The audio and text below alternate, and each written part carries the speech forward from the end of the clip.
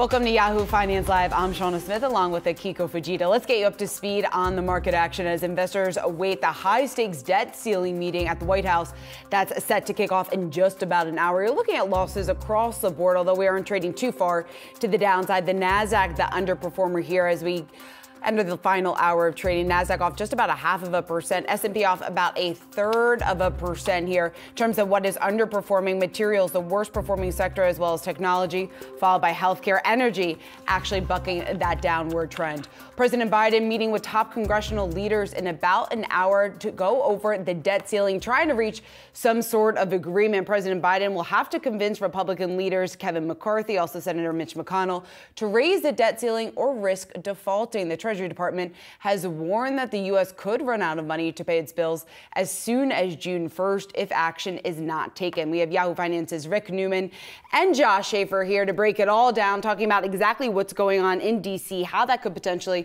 play into the markets here. But Rick, let's start with you just in terms of, should we be optimistic that anything's going to come out of this meeting later on this afternoon? I'm not. And I don't think this is going to be a market-moving meeting, if you will.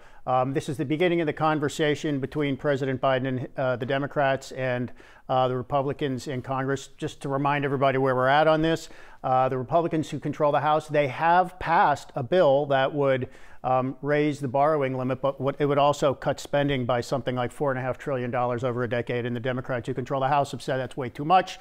And there's now been some economic analysis that says if we were to get that amount of spending cuts, it would actually contribute to an economic downturn or make a recession worse if we are going to have a recession later this year, early next year. I mean, that's money that's spending that's basically would come out of the economy, and it would be a lot of spending that comes out. So how do they make a deal to get this done? So the Republicans are going to say we have to have some spending cuts. Could it be half of what the Republicans are asking for? Would Biden agree with that? There are some other things in play. So there is a pathway to a deal here. It just depends how hard-headed and stubborn the politicians want to be. Yeah, Rick, it feels like we've been here before, and increasingly the expectation, it appears, is that they're just going to kick the can down the road. Then what happens if that's the case? So that's another outcome, is that, I mean, any way you break this up, it is kicking the can down the road. So, but how far down the road are you going to kick the proverbial can is a question. So if they can't reach a deal to raise the borrowing limit in the immediate term, one thing they can do is say, let's put this off for 3 months because at the end of September, that's when we need to get a new budget or a set of budgets for the next fiscal year. And we could ball all of this up together and deal with funding for the government for the next fiscal year and the borrowing limit at the same time. That doesn't mean the borrowing limit would magically be easier to solve if we delay it for a couple of months or a few months into the fall. It just means we'd have the whole thing coming together at once. And then here's a treat. We might be able to have a debt ceiling shutdown and a government shutdown at the same time. Wouldn't that be nice? Why not put it all together? But I mean, even if they do raise the borrowing limit, the way this always works is they set a new ceiling. They will never say it's an unlimited borrowing limit. They could, by the way, they could say it's unlimited. We're not going to go through this anymore. But by definition, they're just going to set another ceiling, and we're going to get to it again, whether it's next year or the year after that. And Josh, do you think that's why markets are simply shrugging it off, at least until this point? Because when you take into all the warnings, the dire warnings have been out from top economists, from those even inside the White House, investors up until this point don't really seem to care. Yeah, and that's sort of historically how it's worked out too, which I found interesting. Bank of America was pointing out in a note recently that you don't normally see the market volatility until about 2 weeks prior to the X date. The X date right now is that June 1 date that Janet Yellen had highlighted. That's what people are sort of watching as a potential X date. So that would actually be next week that you'd probably start to see more volatility. I do think it's probably why markets are relatively flat and there's not a lot of action today, because people are sort of waiting to see what does come from this meeting, if anything. And also, of course, you have the inflation report tomorrow and plenty of other things to watch. There's plenty of other things going on other than the debt ceiling. I think that's what markets are also saying right now, too. We have a banking crisis going on. We have plenty of things going on where people are already concerned about that. So to add this on top of it is certainly adding a hint of volatility.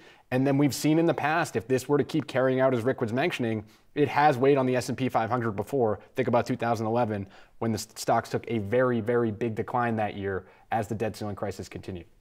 Yeah, Josh, you just mentioned a number of factors. We haven't even talked about earnings. We're right in the middle of earnings season. There's so many different market movers here. So when when you talk to Wall Street analysts, I mean, how significant a risk is this really from a market perspective?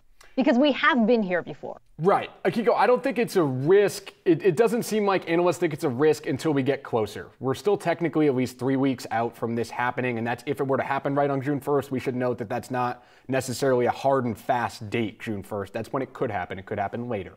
But I think when you take a further look, it's essentially we need to get closer to that date, and we need to see how far away the two sides are. But as I mentioned before, what analysts are comparing this to is 2011, where you saw a big run up in the S&P 500 for the first 5 or so months of the year. Then the debt ceiling debate really started in May, and the S&P 500 took a big dive down that year, was positive up over about 6%, and dove down about 10% over the summer. So that's what people are worried about. There's one call out there, Evercore ISI, saying that they think markets need to drop for something to actually happen with the debt ceiling, which is interesting. They're calling for the S&P 500 to hit 3,800 before something happens. So essentially saying politicians might wait until there's more concern from the general public about this, which is always interesting. I think investors also consider this a binary risk. Either we have a default scenario or we don't. And you can probably put the odds of a default scenario at 5%. But I'd say between 5 and 10%.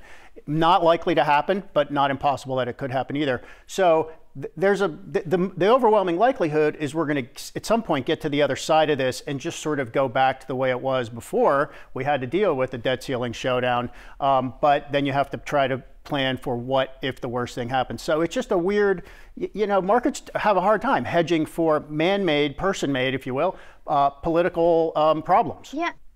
Rick, I mean, we're talking about this in the context of the markets. Obviously, we're Yahoo Finance. But I want to ask you about the political calculation of this, because there's no question both parties are looking at 2024. Nobody wants a default on their watch.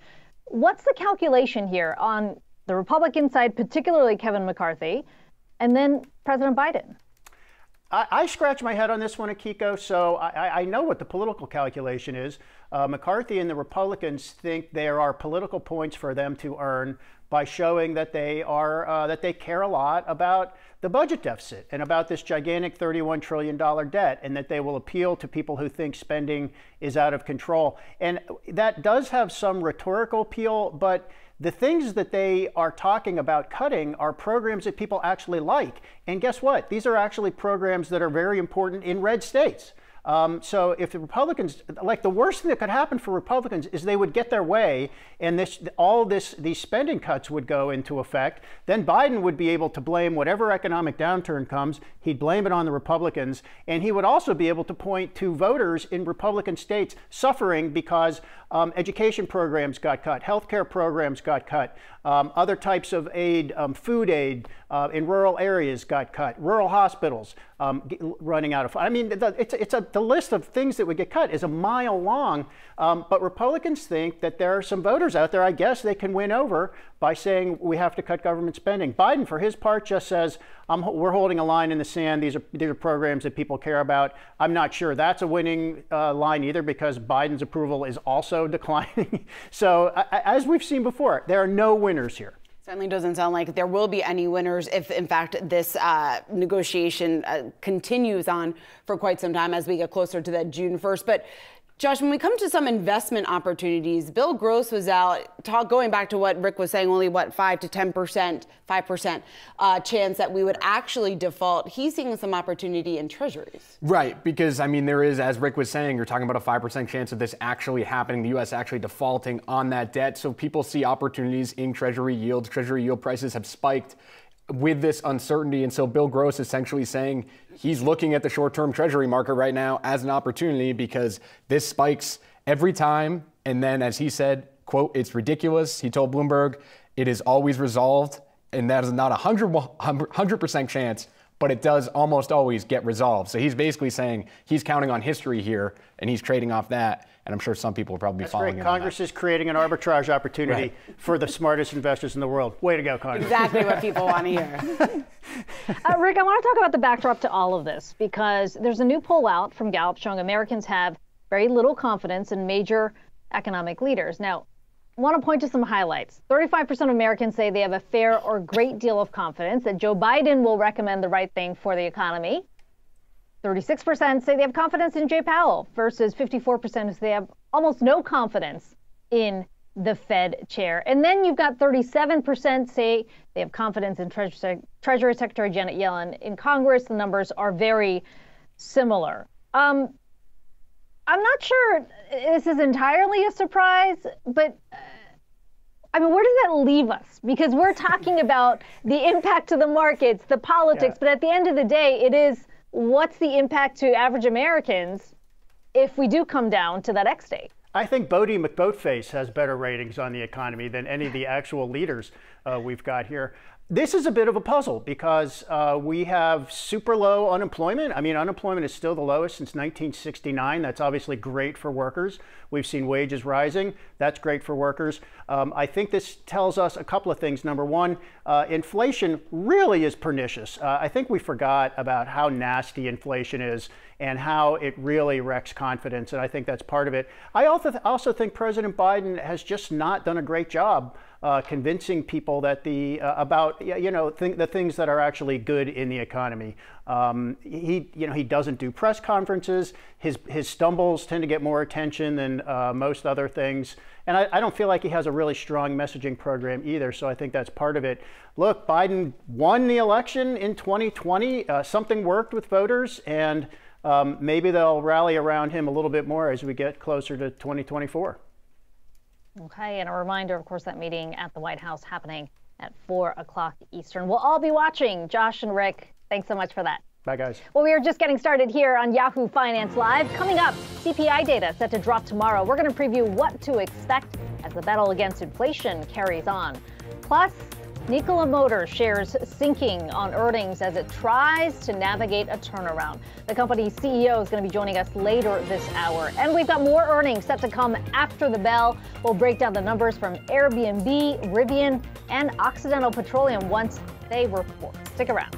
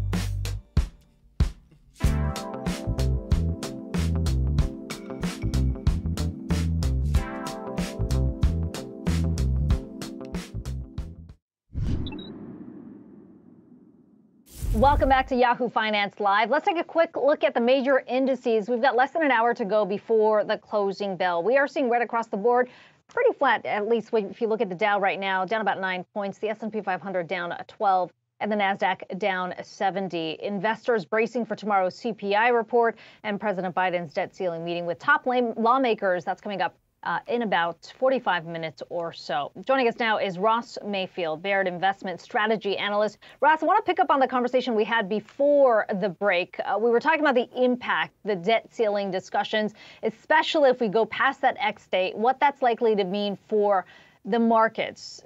It feels like the markets are kind of taking that in stride right now. It does. We're trading at the top end of a range that we've been stuck in for a while, but better than expected earnings. The market has been buoyant, and it hasn't really been reflecting those debt ceiling concerns, or really even much of the concerns about the banking crisis yet. You know, we kind of stand in the arena where we think something gets done, but like the Evercore analysis mentioned earlier, you know, oftentimes it's market volatility that draws policymakers to the table. I don't know if it's that they need to feel it a little more viscerally to kind of reinforce what would happen if something like this were to come to pass. But I do think, like 2011, that volatility in the market will be the catalyst. But it might take until kind of the final deadline to get that done. So I think over the coming weeks, you know, you mentioned short-term treasury yields spiking; those might continue to rise. But I think, especially in the equity market, some heightened volatility and downside skew is likely. So, Ross, you mentioned that volatility in the market might be the catalyst here in order to get congressional leaders to reach an agreement. What's going to be the catalyst, though, for the market to get it out of that 3,800 to 4,200 range? Is it a debt ceiling deal, or does it need to be something else? I'm not sure that it's the debt ceiling that's holding the market either up or back. I mean, obviously, if you break through the debt ceiling and default on the debt, that might be the catalyst to the downside. We don't think that's very likely. You know, I think the one thing to remember is that markets can trade in these ranges and can trade kind of flat to sideways with some chop for really long, extended periods of time.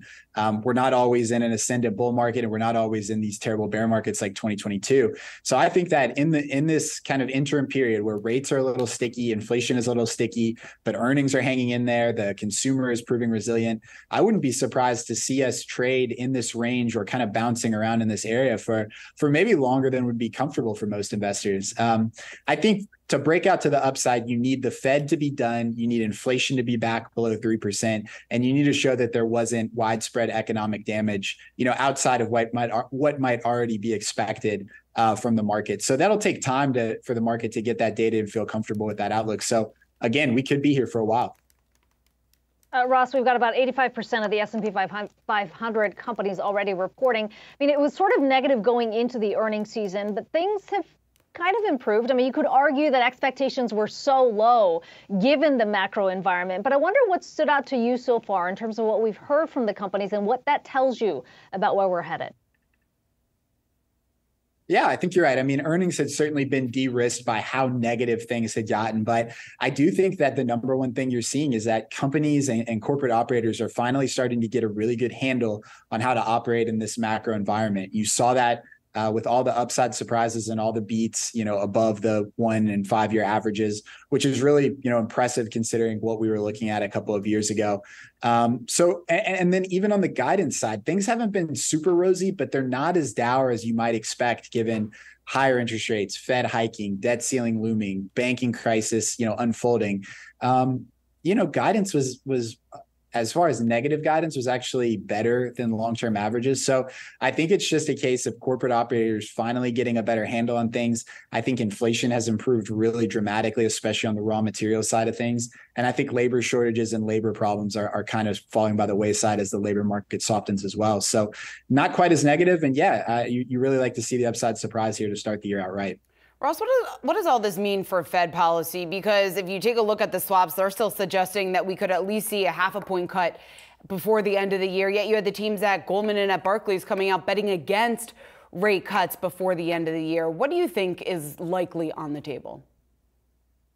I think the Fed does not want to cut. They've come out at basically every opportunity and said, we're not going to cut. We want to hold higher for longer. We might not even be done hiking. I think they should be done hiking. I'm not sure they should have hiked last meeting, but irregardless, they want to be higher for longer until inflation is back towards that 2% target. What the market is anticipating, in my assumption, is that inflation will come down faster than expected, but more likely than not, that something like this banking crisis will lead to a harder landing than the Fed anticipates. They don't think there will be no economic pain, but they're certainly still preaching the soft landing scenario.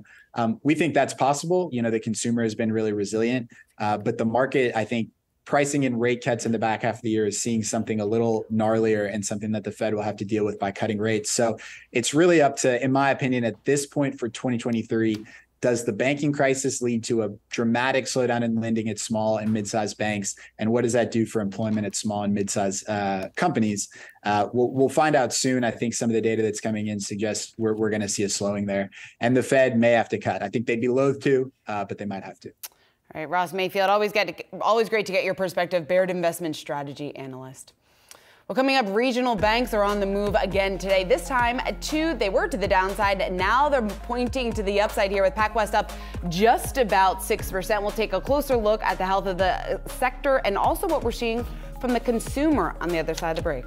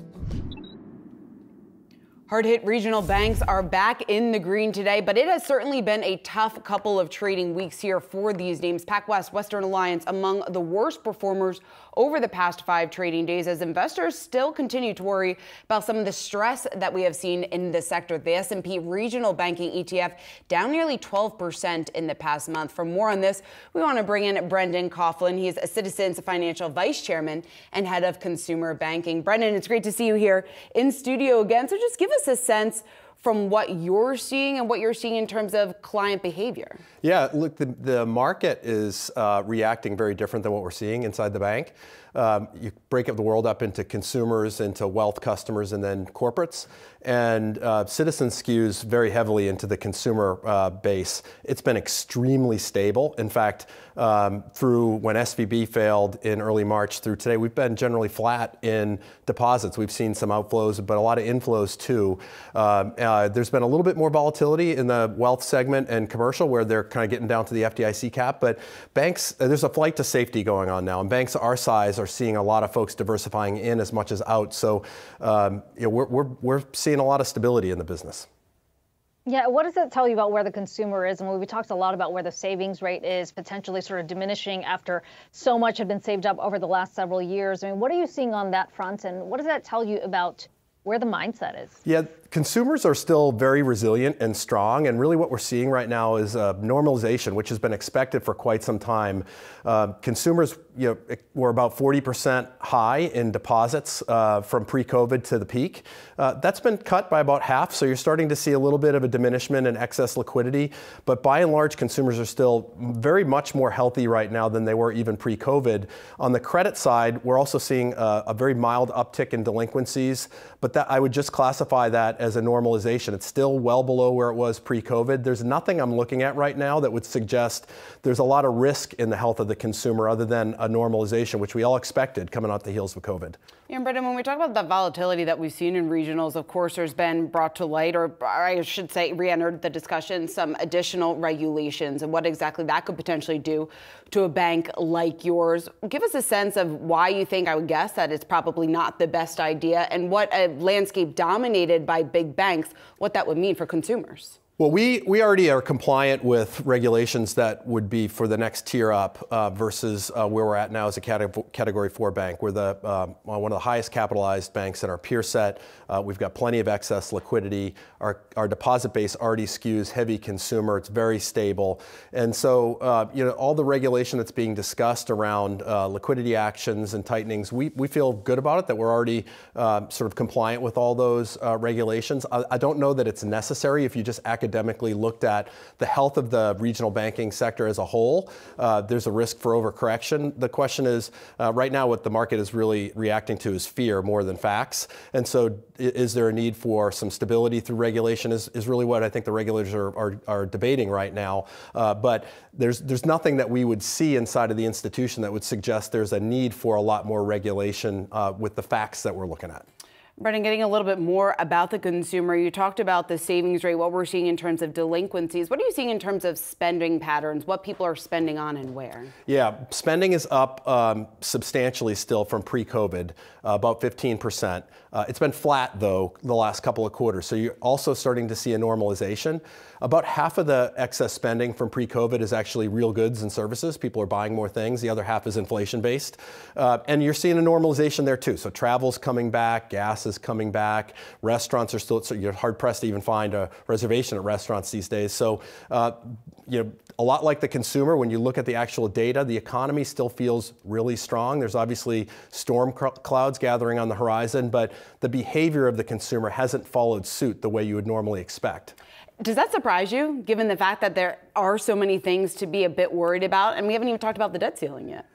We went through an unprecedented time period in COVID, and I think hindsight's 2020, but the overstimulation of the economy with lots of free money, whether it's in the form of not having to make loan payments or extra stimulus or fiscal policy, I think has created a bit of a vacuum here that it's hard to actually predict and model. There's no comp for this in the market. And so it's not all that surprising if you stare at consumers and they still have more money in their pocket, generally speaking, than they did before COVID, and their debt loads are lower, that they're feeling confident enough to spend. I think it will take unemployment really picking up before this becomes a real moment for consumers and it really changes behavior. And we'll see. We'll see how the next couple of quarters play out. Yeah, and up until now, the labor market has certainly been extremely resilient. Brendan, what do you make of the negotiations, the showdown, what's happening right now down in D.C. over the debt ceiling, and how serious the potential fallout could potentially look for your sector? You know, we've been here every time, every year, every 2 years. And so, I like to believe that it's just political jockeying, and hopefully we'll get a last-minute deal. I think that's what most people would believe will end up happening. Normally that's the way you look at this, is that it's politics, and you kind of control what you can control. With what's going on right now in the market on fear-based trading, I think you just have to look at it and say, make sure you're running a safe and sound institution. Make sure we're creating plenty of liquidity in case of the unknown, whether it's debt ceiling, whether it's another bank failure. You got to be prepared for these things. And so we're taking a lot of actions to put our arms around our customers, make sure that we're viewed as a safe destination for deposits. We're lending out prudently to customers that we have relationships with. The bank is still wide open for business, but we're taking precautionary measures. Right now it's about balancing defense and offense. We're also playing a lot of offense. We're growing in New York City. We're doing a bunch of things to really make sure, when in markets of turmoil in any industry, you get winners and losers, and folks that come out of this cycle in better positions end up winning in the long run. So we're really trying to balance that defensive and offensive mindset to navigate through the cycle. Are you optimistic we're going to be able to avoid a recession? Powell seemed a little bit more optimistic than he had been at the last meeting. I personally, I'm not an economist, but with everything that I see, it feels unavoidable to me that we're going to hit some level of a recession. The way I would call it would be a much more mild one. I think the strength of the consumer will buoy the economy and protect against a deep and prolonged recession. I think we'll see a run-of-the-mill recession. Now, for most of us, we haven't been through one of those in an awful long time. So what is a run-of-the-mill recession? But I do think we'll ultimately have to have unemployment get up a little bit higher to stem inflation, and getting inflation back down under control will still be a top priority of the administration. And it feels very hard to believe that we can get that to happen without some level of recession to me. All right, Brendan Coughlin, always great to speak with you of Citizens Financial. Same Thanks here. so much. Thanks a lot for having me.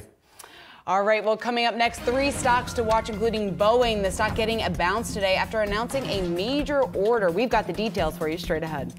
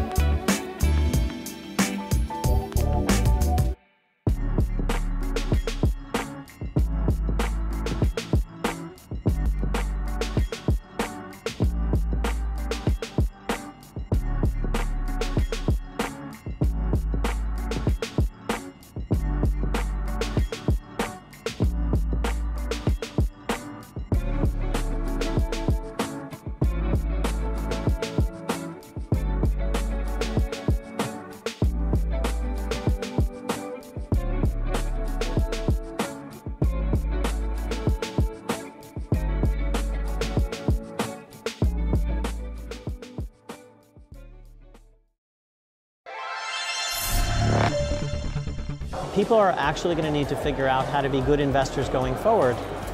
And we have not yet mentally adjusted. What happened over the last 10 years is abnormal. One of my main takeaways is that people look a little too happy for me here. We're a little bit more pessimistic about the global outlook, and I'm struck by the fact that I think sentiment's actually still relatively positive here. Our view remains that at the moment the markets are over-optimistic around where we're headed with both rates and recession. And what I mean by that is that actually they're underestimating the strength of the American economy, which actually is in very good shape. The consumer is continuing to spend. You know, early days they spent money on goods, now they're spending money on services, but the economy is actually doing pretty well. That's the good news. The bad news is that means the Fed's going to have to do more to begin to slow aggregate demand. My main message to you would be that our outlook is more negative going forward than probably consensus, and more people need to catch up with us, which means that we're probably going to have more volatility and more drawdowns ahead of us. Are you still seeing the appetite for ESG research, ESG knowledge, let's say 3 years into all this interest really exploding into the sea? I do. Like, it's not going away. Like, you know, like most markets, right? People can get ahead of themselves and overpromise and underdeliver. I think ESG is true also. Like, there's gonna be a big global push to be carbon neutral by 2050. It's hard to argue that the world isn't heading towards a more carbon neutral, state of being. And so we want to be at the forefront of that to help clients figure out what's real, what's not real, who's actually doing things versus who's just saying they're doing things. I think the traditional model that an investor built is now going to be challenged a bit as you leverage AI to be able to find sort of unique insights. And so I think the asset managers that have the bigger and broader data set that they can apply AI to are going to have an advantage. The hustle and bustle of downtowns and city centers across the country are still not back to pre-pandemic levels, but the suburbs, they seem to be benefiting from that trend. Our Diane King-Howell joins us now with the latest on those details. Hey, Diane. Hey, Shauna. All right. So there's a newly released back to work barometer. It shows that office occupancy rates are still below 50%. It's according to this report out this week from Castle Systems. Now, Castle measures security swipes via fobs, badges. We all know those badges that we check in with its app weekly to get its data. So that factor or that data is showing still below pre-pandemic levels. You're seeing it tick up a little bit compared to the week prior, but still below 50%. Another measure of the return to office shows that pedestrian foot traffic is still down, some 25% in April compared to the same time period in 2019. That's according to MRI Springboard. But that slow return to office is a boon for the suburbs, that is. Real estate firm CBRE says that in the second half of last year, the availability of urban retail space outpaced suburban retail availability for the first time in about 10 years. So that means there is more demand, rather, for the suburban space now. So, Diane, what does this mean going forward? The demand that we are seeing here, is that expected to continue, do you think? So, well, suburbia definitely has the upper hand in terms of pricing power when it comes to commercial real estate. I went to a commercial real estate conference recently, as you know, and there was nervousness in the air because of just the issues that are happening within the commercial real estate industry, particularly when you think of downtowns, city centers, et cetera. The power dynamic is still really a push-pull between employers and employees. Employers want employees to come back to the office, but they still don't have the same leverage that they had once upon a time. And plus, the fabric of the workforce and how people work has changed, so they're still willing to, employers still willing to accept, a hybrid workforce. So again, that gives the shift to suburban real estate power players. For instance, you have certain companies also pivoting to match where demand is now, such as Sweetgreen. They've increased their footprint in suburbia because they're going to go where the customers are. Yeah, they have to go where the customers are. And there was a new report out from Axios earlier this week saying that in New York, office occupancy is still just 60% of what it was pre-pandemic. Yeah, so similar to the other metric that we just looked at. So, certainly. Within that 50 to 60% range. Stuck in that range. All right, Diane Kinghall, thanks so much. You got it. Want to get to some breaking news. A jury has determined former President Donald Trump is liable for the sexual abuse of former magazine columnist E. Jean Carroll. Now, in a civil suit, Carroll accused the former president of raping her in a department store in the mid-1990s, then said that Trump defamed her when he denied the accusation. The jury also found Trump liable for defamation, determining that Trump should pay Carroll $5 million in damages. Trump has denied all wrongdoing. Coming up, tech layoffs are mounting. Find out the latest company to be affected next.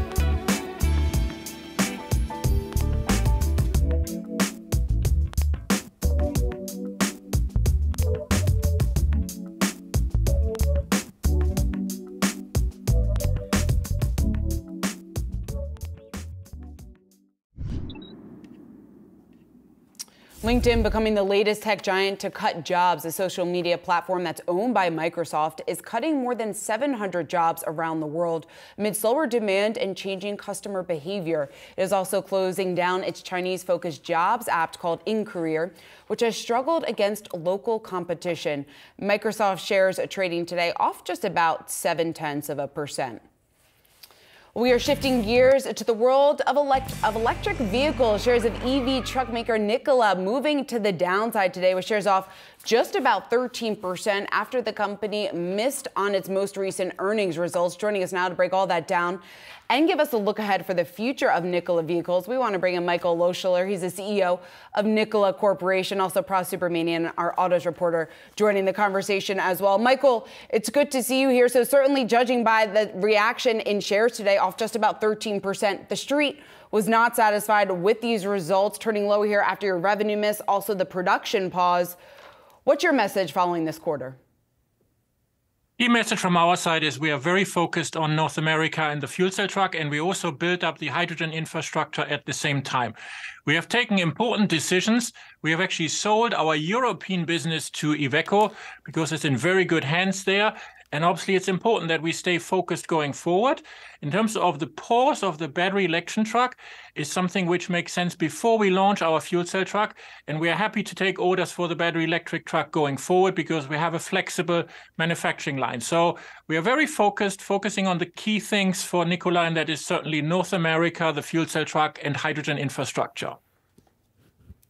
Hey, Michael, Pross here. So I guess help us understand sort of why the joint venture between you and IXIC, the big, large European truck maker, why did you guys decide to sell that business off to them? I know you want to focus on the North American market, but does that deal continue forward? Do you guys still want to work with IXIC and use them as a parts and chassis supplier? Yes, absolutely. I mean, it's a strong partnership, and Iveco will stay a shareholder of Nikola, and we will take their cabins and their e-axles, so we have a long-term supply agreement. So it's a really good partnership. But the reason why it makes so much sense, I mean, it's better that Iveco in Europe focuses on the European execution of things, and we do the same here in North America. It's much easier to do this here, and we also need our engineering resources now to finalize our fuel cell truck. So I think this is really a win-win for both companies. So, Michael, here in the U.S., you are pausing production of that battery electric truck, like you said, at the Arizona plant as you work to modify that plant. What do your production targets look like for this year? And given the fact that we could see slowing growth in the second half of the year, how do you see that potentially affecting your business? So we are actually more optimistic for the second half of the year, in particular because we will launch our fuel cell truck, which is a best-in-class truck with a range of up to 500 miles. And we gave guidance this morning between 375 and 500 trucks for the total year. But we lean more towards the fuel cell truck because we get feedback from customers that they prefer the better range, the lower fuel time, and also the weight. So this is clearly going in the direction of the fuel cell truck, where also Nikola has a first mover advantage. There is nobody else out there. And at the same time, we put up the energy infrastructure. So we lean more towards the fuel cell truck here. So, but Michael, you don't see any signs of curbing demand or anything from some of your clients out there, potential clients, just in terms of the fact that we could, in fact, see a harsher slowdown than we had initially anticipated? Well, look, I mean, the zero-emission mobility segment is still very, very small and is growing. And we see that customers are very interested in that. So we don't sense that we are impacted by the overall economy. It's more about like the ESG roadmap, and that people really now want to go into trucks without emission. That is what is happening. Our biggest bottleneck is really setting up the infrastructure for the electric trucks, but we try to find solutions with customers and dealers to do this as quickly as possible. Hey, Michael, so I know those customers include companies like Walmart and also another private provider of service for the U.S. Postal Service. What are they telling you about that whole infrastructure build out? Because there aren't that many hydrogen stations in the U.S. that can actually refuel these fuel cell trucks. Exactly right. And that's why Nikola is uniquely positioned to set up really the hydrogen infrastructure, and we will produce green hydrogen, distribute it, and then dispense it, because you have to really offer both things. I think we have a world-class truck, but we also need to have the energy infrastructure. And we also offer very innovative things like a mobile fueler, so that we can bring our mobile fueler to the customer, and then the customer can fuel there. But it's very, very important. You need to have both. We always say you need to have the chicken and the egg. That is what customers are expecting. And I think Nikola is uniquely positioned to offer this. Michael, there's a big focus on your cash reserves, your cash burn that you just reported here in Q1. Some concerns just that you're going to have to need to raise more funds. Do you have another? Are you thinking about considering more stock sales? Sure. I mean, two things. First of all, cash burn will come down quite a bit because we have invested a lot in R&D, and you see the results. I mean, we have fantastic products, but going forward, R&D will come down. And also cash burn then will go down. At the same time, yes, we will have to raise capital. We also ask stockholders for approval beginning of June, so that we have a foundation then to issue more shares and raise more capital going forward. Michael Lohscheller, CEO of Nikola Motors, thanks so much for joining us this afternoon. All right, coming up, we check in on a few trending tickers ahead of the closing bell. Stick around.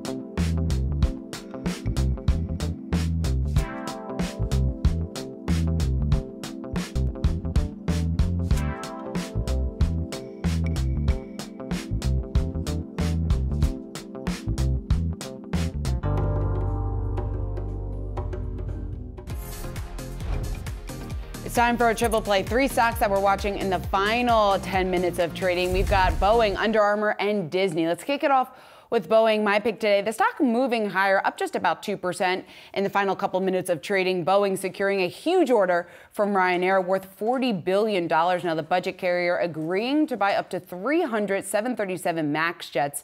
Deliveries are going to start in 2027, and they will replace many of Ryanair's older aircraft. Now in a statement, Ryanair Group CEO said that the new planes are going to offer 21% more seats while also burning 20% less fuel. And it wasn't all, though, good news for Boeing. We did see shares pull back from the highs of the session for just a bit after the company announced that its April deliveries fell by about half, comparing that to the March numbers. That was due to a manufacturing defect.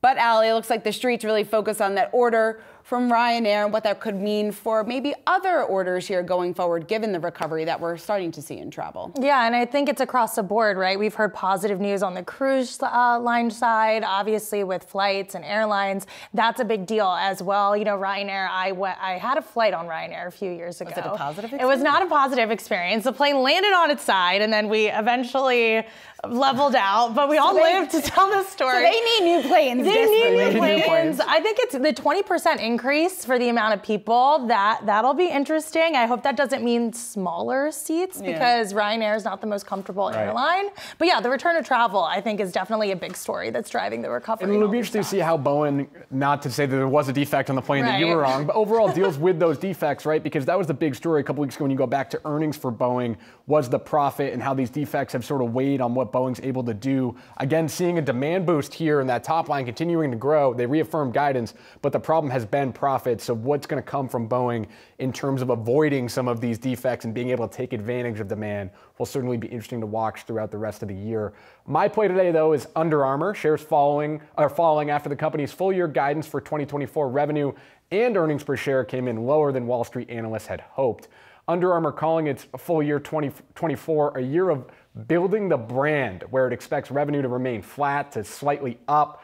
Now, more on that brand building. New CEO Stephanie Weinart's noting on today's call, quote, "We are not pulling in our fair share of market growth.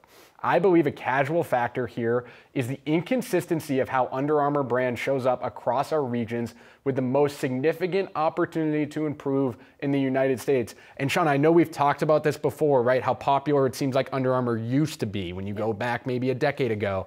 And I'm curious to see, they mentioned multiple athletes on the call. Steph Curry, who's had a very good playoffs right now, that's Under Armour's sort of star athlete. When you talk about building that brand, what are they able to do around a Steph Curry? Justin Jefferson, very popular receiver in the NFL. How do you make Under Armour cool again and more appealing in the US? Because it's not good when part of your earnings call is basically talking about how Under Armour isn't as cool as it could be, and rebuilding that brand. Yeah, right? Which is always a bit surprising to me, given the fact that they do have that partnership, that close ties with Steph Curry, that they haven't been able to capitalize on that more, just given his sheer popularity. You talk about him being one of the most popular athletes that is still currently, certainly in the NBA, but really across all professional sports. Why Under Armour hasn't been able to really profit more off of that has been a bit surprising, but they're exactly right. They have been certainly at a disadvantage. They have not been able to compete or really keep up with so many of its competitors, namely Nike. Inventory, a massive issue here for this company. They have been forced to offer more discounts in order to just get some of their inventory off of the shelves.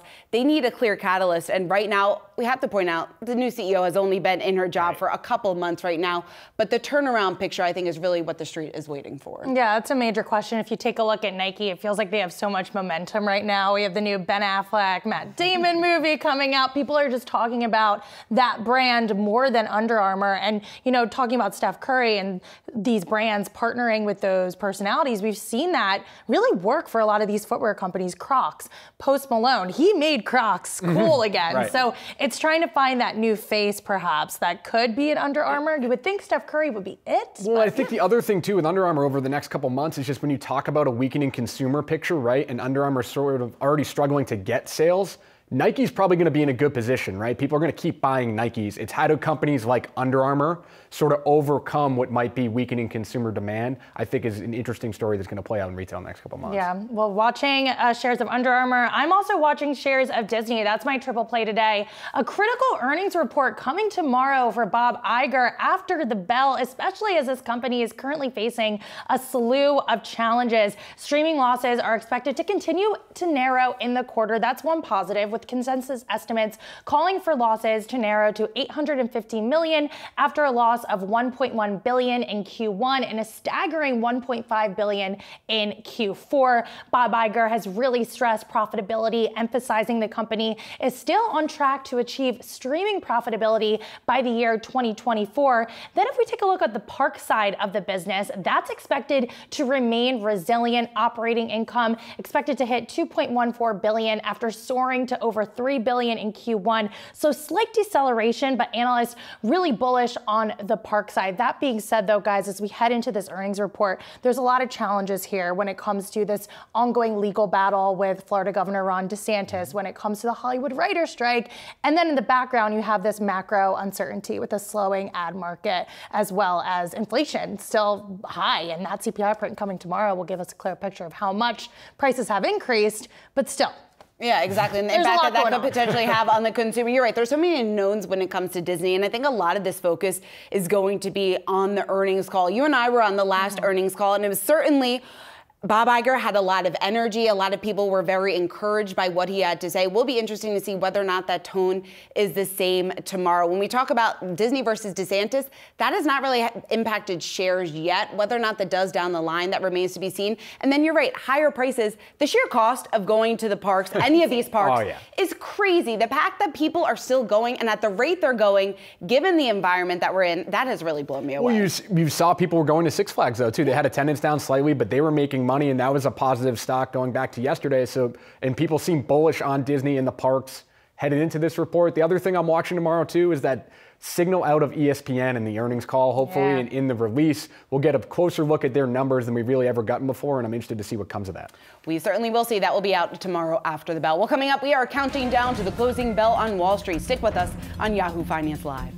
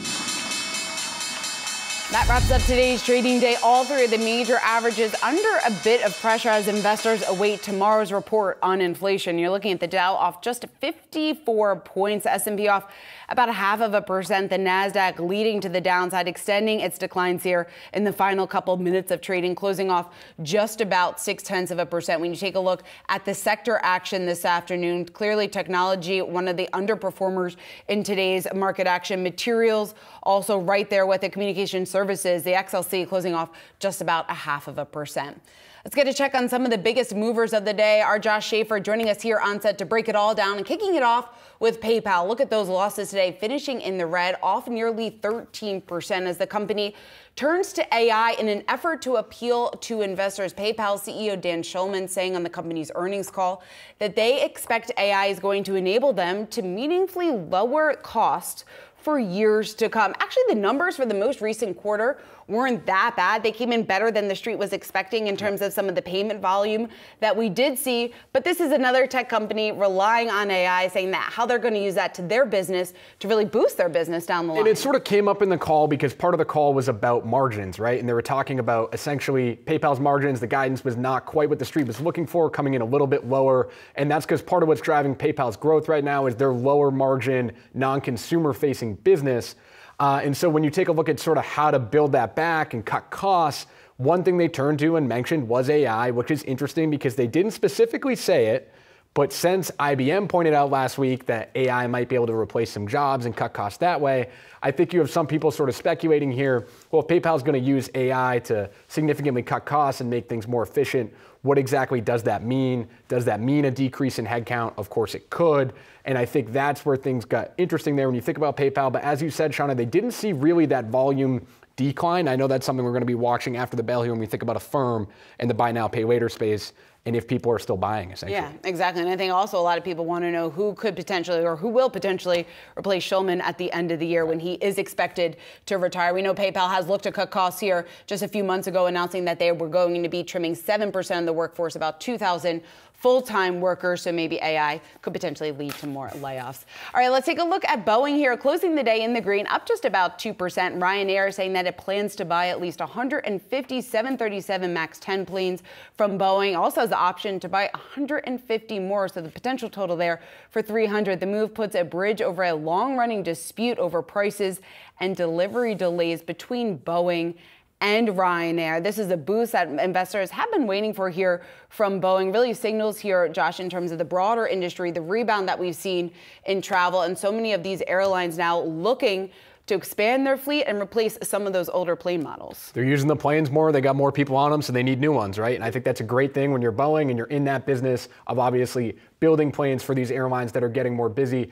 Again, you see this really being important to Boeing's top line growth, right? When you're talking about revenue and getting more demand, that's something the company has been bullish on going back to their earnings call 2 weeks ago. They feel very confident in demand. The one thing that weighed on that stock, though, back a couple weeks ago was the profit for the quarter and the overall profit outlook, because Boeing has had some defect issues and supply chain issues that have impacted their deliveries. So that is something to watch moving forward, is can Boeing overcome that and continue to deliver planes and deliver them effectively as people keep ordering them. Yeah, exactly. Well, shares, at least for today, closing in the green, up just about 2%. Let's also take a look at Novavax. That closed higher. Look at that, up 27%, almost 30%, despite posting a wider than expected loss for the most recent quarter. Anjali Kamlani joining us now to break it all down. And Anja, was a real focus just on what we could see here from Novavax in the future, and that seems to be what's moving the stock today. Absolutely. It's such a shift for the company with a new CEO in place. You know that they missed on the revenue, as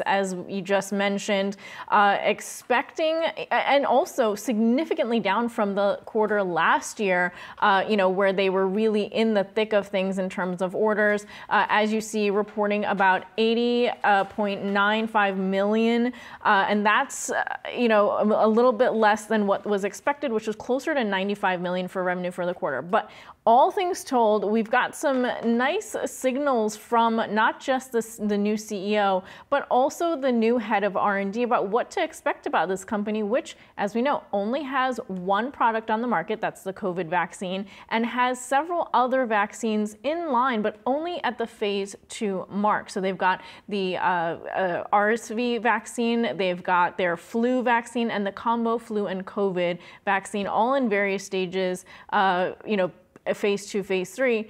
Now, CEO telling us that one of the key things that has changed for this company now is that they now have an open line with the FDA. He said, quote, one thing we did was change the relationship with the FDA. If you recall, during the pandemic, really facing a tough time trying to get their vaccine through and to the finish line, and that's why they lagged behind the mRNA vaccines. Now we also heard from the president of R&D, Philip Dubovsky, saying, quote, we didn't budget for the clinical work for any of these pipeline products, so to move them forward, it's going to have to be strategic partnerships. So you're hearing mixed messages, kind of like the mixed earnings today. You're looking at, down the line, what this company needs to get the rest of its pipeline advanced and to the finish line. And so, the company acknowledging that they cannot do it alone. They acknowledge, that they are, winding down. They also had to cut part of its workforce, 25%. They're also cutting R&D spend for the year. So all told, really mixed outlook, really interesting to see what this company has in store.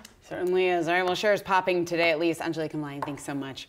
Let's talk about the debt ceiling showdown. President Biden meeting with House Speaker Kevin McCarthy and other top lawmakers this hour from both sides of the aisle. Joining us now to break it all down is Steve Clemons, Semaphore founding editor at large. Steve, it's great to see you again. So lots at stake here. Neither side seems to be backing down from their position. How much progress, or do you think any progress, is going to be made today? I honestly don't think much progress is going to be made. I feel like we're in a Marvel movie and we need superheroes to swoop down and save us from ourselves, because we see the cataclysm that will happen, trillions of dollars of economic wreckage if they don't come to terms with each other. And right now we're still in a period of posturing on both sides of the aisle. I wish it would end, and I wish I was wrong today, because it would be great if Kevin McCarthy in particular and Joe Biden, but we have to remember it's the big four. So it's McCarthy, Hakeem Jeffries, it's Chuck Schumer, and Mitch McConnell in that meeting. But the big negotiation is between Biden and McCarthy. And if they came out with a deal, it would be great for the markets, great for the economy. But I don't think we're going to get there today. Steve, how do you see this potentially playing out here? Because neither side seems to be offering what the other side views as a realistic solution, and how dire this potential situation could get over the next couple of weeks. Well, I think the big thing that could happen is one that would be scary, and that is where the markets began to digest the fact that there might, in fact, be a default, and that you have, like in any earthquake, foreshocks of that. And so foreshock may be the disciplining function here. I just don't know. But another side of it is that at the end of the day, I think Kevin McCarthy has a complicated path here, because, of course, he became Speaker of the House by cutting a deal with certain members of his caucus and making promises about what he would bring forward and attach to a debt ceiling rise. So his exit strategy from that, or his possibilities of an exit down, off ramp, are very limited politically. Joe Biden has not met with Kevin McCarthy after McCarthy has been knocking at the door, clawing, whimpering, saying, meet me for about 100 days, somewhere about that. So basically, Biden is keeping the Republicans waiting and see what they came forward and saying, I'm not going to pass anything but a debt ceiling. But people watching this say that one of two things could happen if you avoided outright default.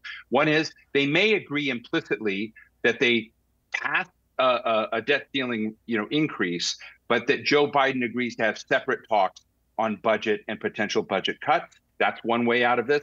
Another way out of it is Joe Biden just decides to ignore all of this, cites Article 14 of the United States Constitution that says public debt will not be questioned, and just basically plays the constitutional play and makes a unilateral move. That would create a different kind of crisis. But, I got to tell you, there are a lot of articles in the Constitution that Republicans say are sacred, so they could basically make Article 14 sacred. Steve, what happens, though, if we do see what you just laid out as the first option, where they come to an agreement and President Biden does agree to additional talks here on potential cuts? What's the backlash that McCarthy could then maybe face amongst members of his own party?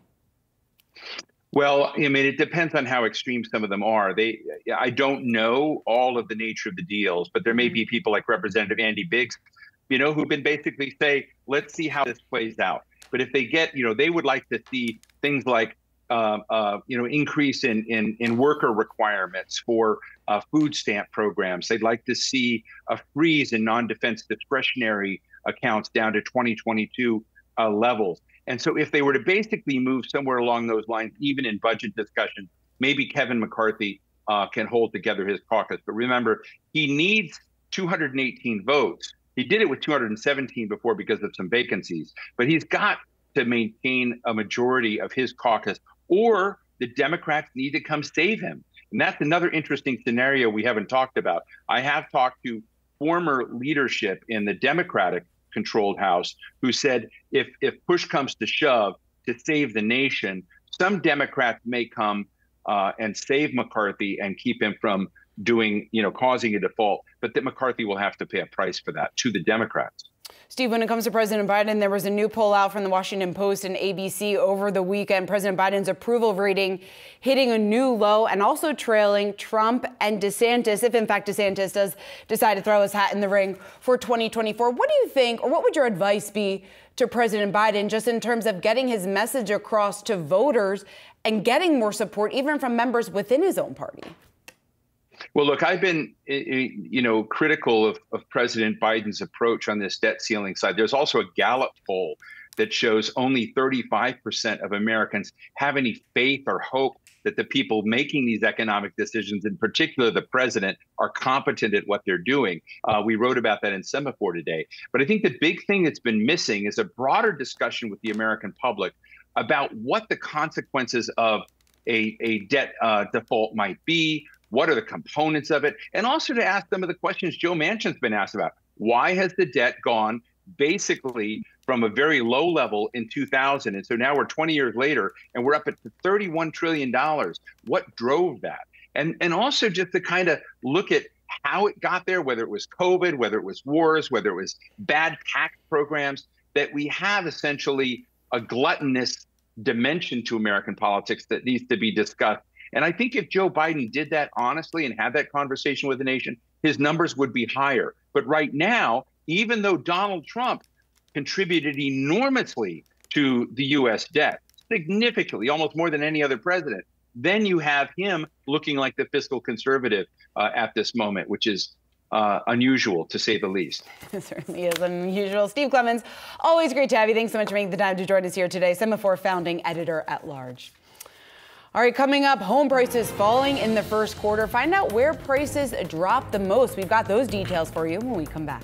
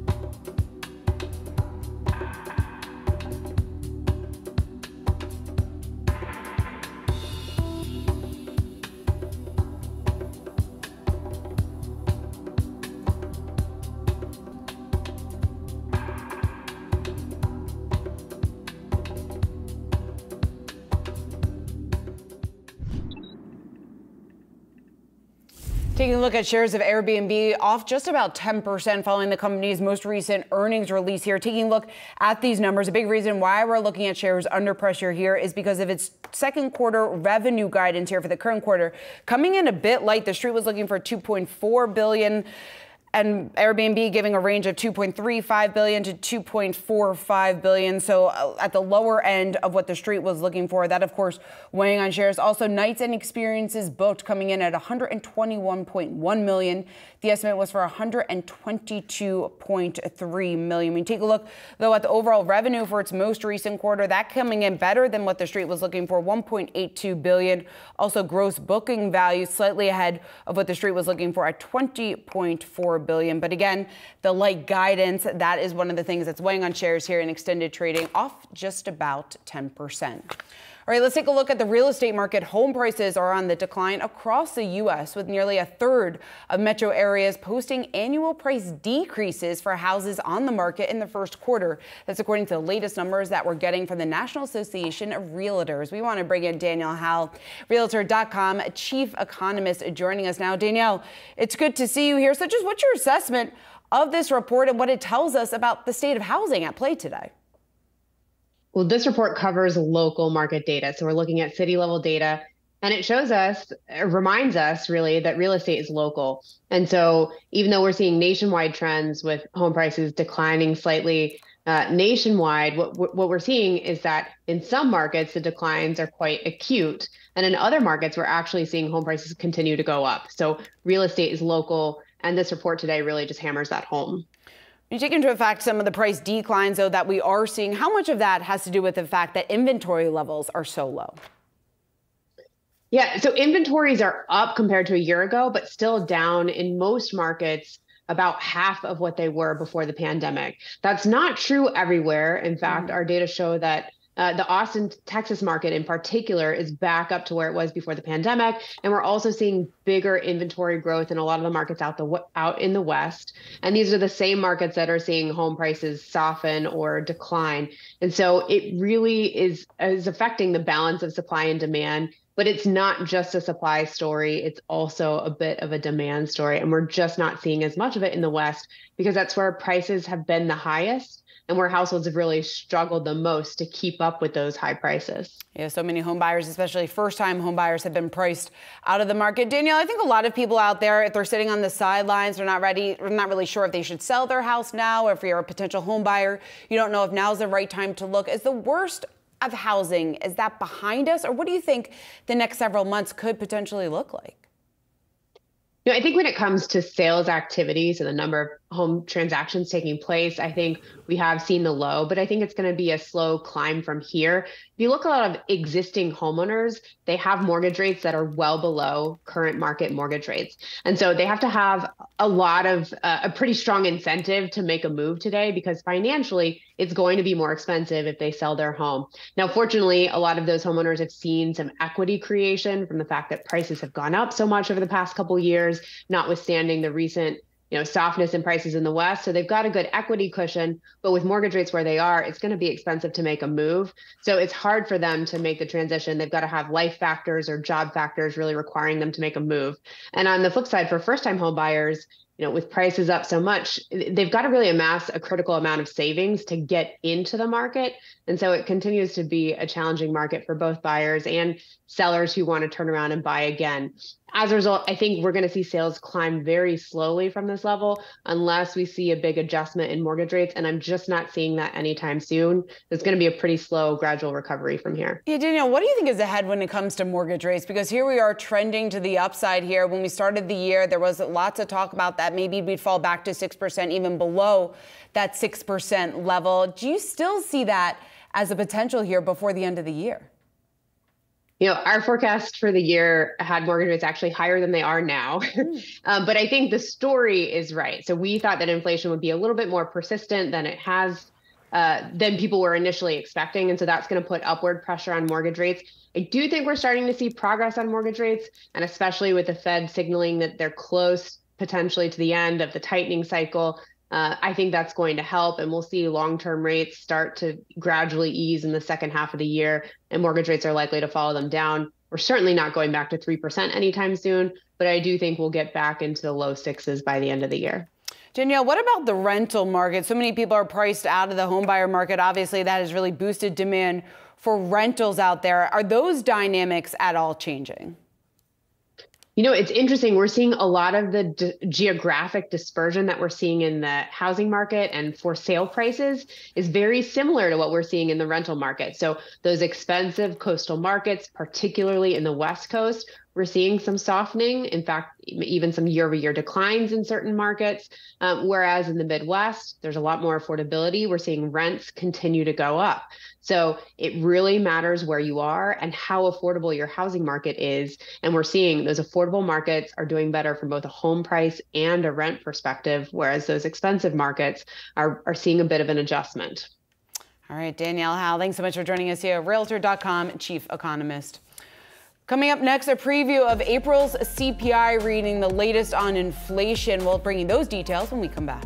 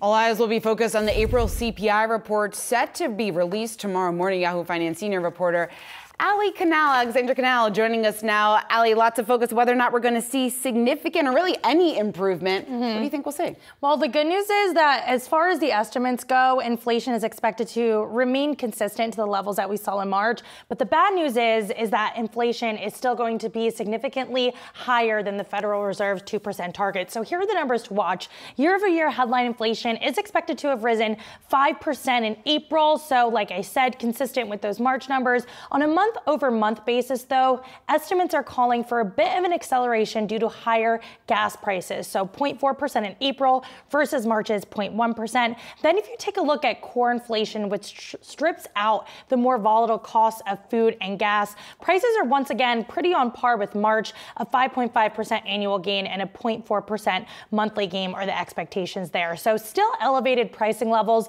that the Fed would obviously like to see moderate. But I will say that looking ahead to tomorrow's print, anything that comes in significantly hotter than expected, that is going to spook the markets because it just raises those risks that the Fed will once again raise interest rates in June. Yeah, Allie, what's the thought out there on the street just in terms of what this print, how the Fed will be looking at that print, and how that's going to potentially play into their decision in June? Well, right now, if we take a look at data from CME Group, markets are pricing in an 80% chance that the Federal Reserve leaves those rates unchanged. That's been largely driven by the commentary we saw last week with Fed Chair Jerome Powell saying the central bank could pause its hikes as it assesses that incoming data. On top of that, we did receive revisions to those job numbers from both March and February, which signaled a resilient but cooling labor market, which gave investors further hope the Fed could pause rates. That being said, though, we have heard from analysts at Wells Fargo who said, quote, the path back to 2% will be long and bumpy. We also received a note from UBS late last week that showed that although that there will be risks to the Fed potentially hiking those rates in June, overall the bank maintained that we likely won't see that. However, depending on the data that we do get tomorrow, along with various divergent opinions from FOMC participants, things could get noisy, and noisy could mean volatile. That's a quote from UBS. So a lot riding on tomorrow's print. It's something that we'll be watching closely. We certainly will be tomorrow morning before the markets open. Allie, thanks so much. The pandemic changed the way that people work, especially when it comes to meetings. And now Microsoft is actually quantifying it for us. The tech giant releasing its annual workplace productivity report, and it shows just how much time we are all spending in Zoom rooms. The report finding that people spend the equivalent of 2 days a week in meetings or on email. It's a heck of a lot of time. Diane King Hall is back with us here to discuss this. And Diane, I think a lot of the question is whether or not your productivity goes up if you work from home because you're not distracted in the office. But it sounds like you're spending a heck of a lot of time looking into that computer and your Zoom meetings. Indeed. Let me give it a little bit more context. Now, those figures don't even include time spent on instant messaging like Slack or other impromptu conversations. A study showing that both workers and bosses are complaining this digital overload is affecting their abilities to do their actual jobs, especially the more innovative or creative aspects. In fact, about 2/3 of workers say all the pings and dings detracts from their time and energy. So you're going to get that at home, too, when we're talking about, just the possible detractors from time. And one of the things that was of note in this report from Microsoft is that the meetings, people complain about them, but there's also this FOMO aspect to those meetings. Like, are you both missing out? Could it potentially affect your role within your workplace if you're not in the room? But I will say it does seem to be a little bit of an agenda because this is all in the AI context for this report. So, Microsoft, a leader in the AI space. So, I feel a little biased here. I don't know, but it is. But we have seen this was a fear that so many people were spending so much time in meetings. And we've seen some companies make some changes to try to address this. Shopify was one of those companies that announced that they're going to be scheduling blocks of times that employees should not be allocated or should not be in meetings. Some companies went as far as blocking off a specific day. Our company, actually Yahoo, even did that for a period of time. And in a recent interview, Shopify's chief operating officer saying that they deleted 322,000 hours of meetings by making some of those adjustments. That is a lot of time. And you take into account that so many people aren't able to do their own work because they're spending it in meetings. I think the real question, though, is how productive each of these meetings are. Meetings and emails, because, I'm new to the company, but already the flood of emails, and it's like, what's important, what's not important. So one of the other things that stood out within this survey, this report, was about how comfortable people would be with AI playing more of a role with regard to this. And so, people did say they'd be comfortable with using AI for administrative tasks. I get that, because because some of those admin tasks, you're like, can a robot do this, please? Yeah, exactly. Wouldn't mind if it took some off my plate some days. All right, Diane, thanks so much. All right, you got it. Coming on for that. Let's take a look at shares of Occidental Petroleum. They are trading lower after the company reported weaker than expected first quarter results. Just at earnings coming in at $1.09 a share. That was lower than what the street was looking for, $1.23 a share. Revenue also coming in just below the street's expectations at $7.23 billion. The estimate was for $7.33 billion. Now, this coming after Warren Buffett said over the weekend that he would not be seeking full control of the oil company. That was something that investors had speculated about going into the shareholder meeting over the weekend. We know Buffett does currently have a 23.6% stake in Occidental Petroleum. When he was making those comments, Buffett also went on to say that, quote, "We've got the right management in place." All right, well, Wendy's is bringing AI to its drive-through. More on that coming up.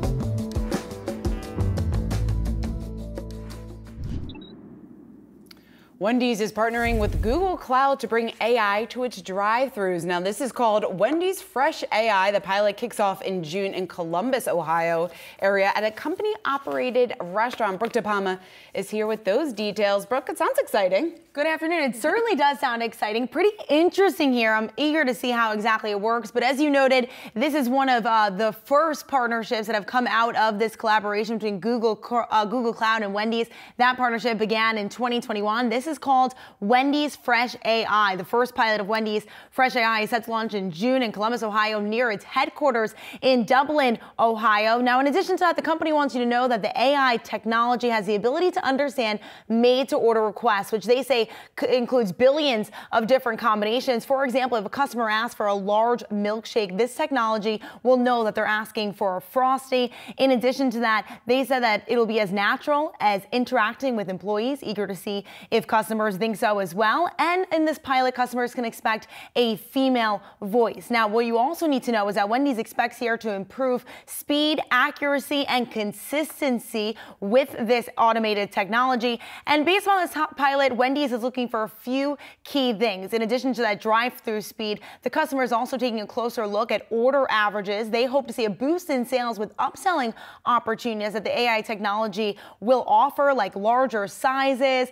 asking customers perhaps if they want a Frosty with their orders, in addition to daily specials. And this comes as drive-through remains a key opportunity for Wendy's. About 75 to 80% of Wendy's customers prefer drive-through. Now, Shauna, that's a big jump compared to roughly 2/3 before the COVID-19 pandemic. And Wendy's hoping to be not only a game changer here, but a leader in AI technology in the drive-through. Yeah, certainly. It makes sense. It certainly seems like that with the recent moves there. When it comes to AI, we talk about how so many companies are talking about it on their earnings releases. It sounds like Wendy's isn't the only food company, not the only fast food chain that's incorporating AI. Who are some of the others? Right, certainly not alone in that. In fact, this is probably the top, if not the topic of this earnings season. I mean, we heard McDonald's mention it in their earnings call, but in addition to that, they also teamed up with IBM back in 2021 to further accelerate and to development and deployment of their automated voice ordering technology. We've heard some customer feedback about the accuracy of it. A bit of a rough start there. Wingstop in March partnered with AI voice startup Converse Now. They're running a pilot where they're using voice AI-powered virtual assistants to take customers' phone orders at select locations. We're also seeing Yum brands using recommended ordering to understand how much food is needed at restaurants, and Chipotle using AI for kitchen management to streamline operations. They also introduced Chippy, the robot, and what they call an AI kitchen assistant to make chips. Chipotle CFO also weighed on the opportunity, saying that it is taking a well-thought-out approach. Take a listen. There's a lot of possibilities.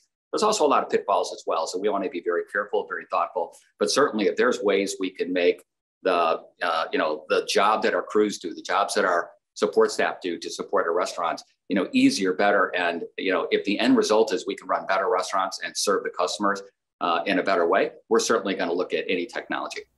And of course, this earnings season's not over yet. There's more food companies set to report later on this week, including Wendy's before the bell on Wednesday. We also have Cheesecake Factory after the bell on Wednesday, in addition to Krispy Kreme Thursday before the bell. And so certainly something to look out for, something that we've heard not only from food chains, but also PepsiCo, Coca-Cola looking to get into the AI mix here. And so something for investors and also Main Street to look out for. Perhaps you'll be ordering your drive-thru a little bit different in the near future.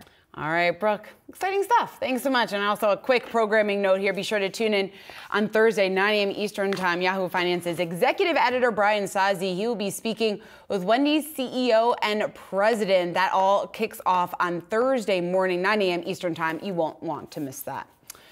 Let's take a look at shares of Rivian. They're trading to the upside, up nearly 5% after reporting earnings. The company reporting a better than expected revenue, $661 million. Also, a narrower than expected loss. The company also says that it's on track to deliver 50,000 vehicles this year. We want to bring in Jordan Levy. He's Truist Securities equity research analyst. Jordan, it's good to see you here. So the street seems to like this report. What's your first take? Yeah, I think so. And I think what it comes down to is, look, we already knew what the production and the delivery numbers were for the quarter. How is spend trending for the company? Because when it comes down to it, investors want to see the company is spending less, having a lower cash burn rate, and hitting their production targets. And I think Rivian gave us that. Anything, though, just in terms of what the potential or what the next few months could potentially look like for Rivian, given the fact that some consumers are beginning to pull back on spending? How big of a risk is that for Rivian? Yeah, so I think that's going to be the big focus into the earnings call coming up is they no longer provide the order book numbers specifically, but what is demand doing? What are they seeing in terms of trend for their order book? And they have a pretty extensive runway at last quarter's earnings in terms of backlog to work through. We're going to look for signs that that's continuing to be strong and that demand is continuing to trend up. Now, it's a brand that's in the process of building, so I think that plays in their advantage. Jordan, you've reduced your price target a couple of times, cut it to 28 from 44 bucks a share. After this report, Are you more optimistic on Rivian, or I guess what is that catalyst that would make you a little bit more optimistic going forward? Yeah, sure. I think it's all a game of execution at this point. We want to see them trending toward hitting their numbers. We want to see that ramp in production go as planned, and we want to see demand holding strong. So we're looking for all of those signs. But certainly, the macro conditions being what they are, every step that they can show that production is on trend, given some of the supply chain issues they've had, I think is a big positive for the name. Yeah, Jordan, speaking of those supply chain issues, they did reaffirm the production numbers like we were talking about. Their plans to build 50,000 vehicles. Where do those supply chain snags, have those been resolved? And some of those operational challenges, where does that all stand today? Yeah, so I think what Rivian has talked to previously is the power semiconductor availability being sort of the gating factor in their ability to ramp production. And it seems, based on some conversations we've had, that that's trending in the right direction. I don't think by any means it's completely resolved, but certainly Rivian is doing some things internally in terms of new technologies they're rolling out that improves that and their ability to achieve those targets. And it seems like those are working for now. We also know that they've made some moves to cut some of their costs here, and a move that a number of players within their space and really across the board are making in this challenging time. When you take a look at the moves that they have done, are further cost-cutting measures necessary, do you think? I think the plan they've laid out so far is sort of the plan they need to get to that 2024 positive gross margin target they've laid out. And I think really at this point, it just comes down to executing and getting those steps in order and making sure that they trend in the right direction there. Their electric last mile delivery van that they have in partnership with Amazon, how big of a boost do you really see this being to their business? And I guess what have you made of that partnership just in terms of Rivian getting their name out, their brand out, making it more recognizable on Main Street? Yeah, I think it's huge, and it's really one of the underlying parts of our bull thesis on Rivian. And really, if you look at some of their competitors' commercial segments, that's where there's been a lot of strength recently. And not only does it help them sort of build out brand recognition by seeing Rivian's delivery vans on the road in partnership with Amazon, but also the technology and the data that it affords them by having the ability to accumulate so many miles from the delivery drivers that are on the road and leverage that data for their broader software and landscape. All right, Rivian shares on the move following these better than expected results here from the EV maker. Jordan Levy, great to have you, Truist Securities Equity Research Analyst. Well, coming up, media companies are struggling to stay alive in the current landscape. What's ahead for the industry? Next.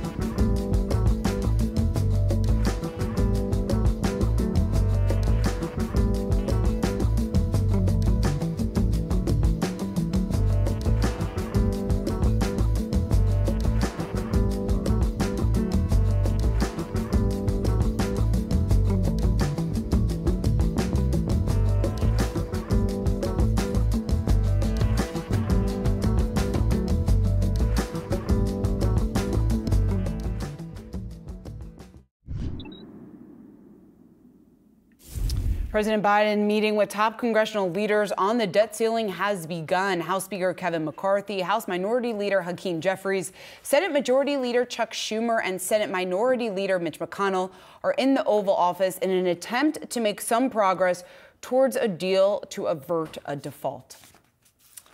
Well, BuzzFeed reporting a first quarter net loss, $36.6 million. The company recently announcing that it's slashing its workforce and shutting down its news division. Now, this follows results from Fox, which reported a $50 million loss in the third quarter tied to expenses relating to its settlement with Dominion. With so much happening in the media world, we want to bring in Washington Post media reporter Elahe Azadi. Elahe, it's great to see you again here. So, of course, let's start with Fox because it's the first public comments that we've gotten from Lachlan Murdoch since the settlement with Dominion, also since the firing of Tucker Carlson. What did you make of the results that we got today and what we heard from Murdoch?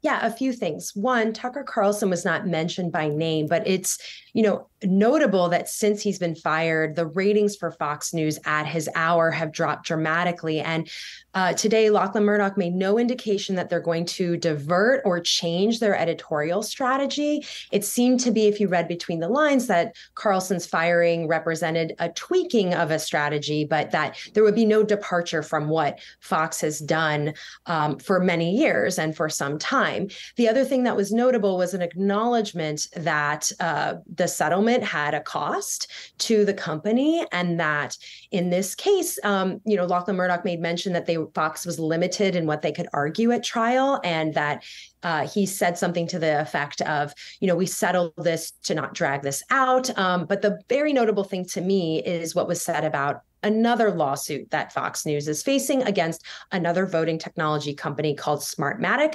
That is a $2.7 billion defamation lawsuit that we do not expect to go to trial, if it does make it to trial, until 2025. And Lachlan Murdoch said something to the effect of, well, this case is fundamentally different. I'm not sure how different it is. We are going to see how that proceeds, but it is a different company. It's going to be a different state. It's going to, it's going to unfold perhaps differently, but there's still a ways out. And then the other thing that's notable is that Fox also is facing several shareholder lawsuits for how the company handled the lawsuit from Dominion Voting Systems, which ended with a settlement of $778.5 million, about half of what was there.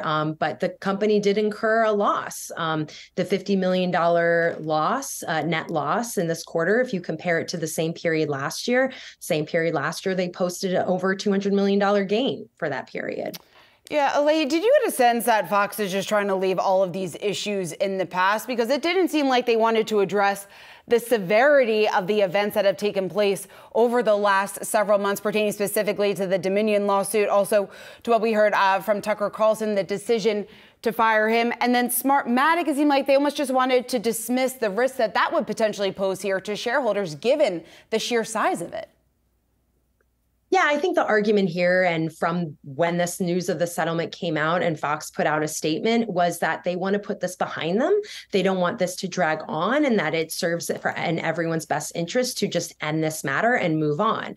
They're still fighting in court over redactions being unveiled, because there's still some things that even though so much was made public during the Dominion legal fight through discovery, there were still some of these private internal communications that were redacted. And Fox has argued that a settlement took place precisely so that this matter could be ended and move on.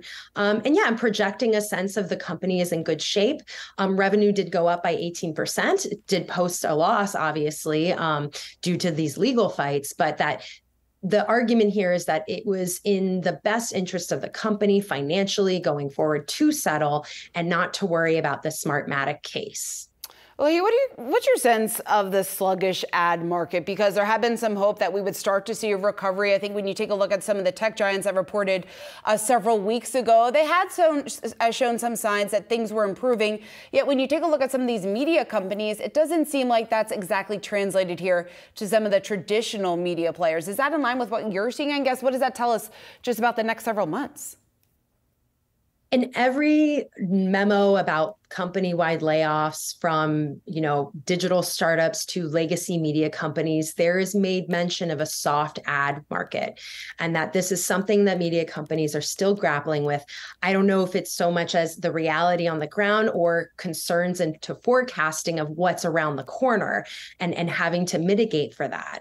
And also it's important to note that for a lot of companies, it's the ad market, but it's also audience numbers, and that if you have a lot of audience but the ad market is soft, it doesn't matter how many people are viewing your content if the ad market is soft. And so there's a calculation going into there. But yes, I still think this is a concern at many media companies, that the ad market is still soft, and that ad revenue has gone down. During the pandemic, in the beginning, we did see a lot more audience numbers. That audience numbers went up for a lot of journalism and a lot of news content. The ad market was soft, and I still think that there is this concern right now with uncertainty in the economy, and I read it in every single layoff memo that comes across my desk. And when you take a look at some of the trends that are going on within the media space, a lot of these disruptors, it seems like, is having a hard time competing with the more traditional players within media. Take a look at what's happening to Vice, the fact that BuzzFeed shut down its news division. What do you think this signals just about the future media landscape and what that's going to look like?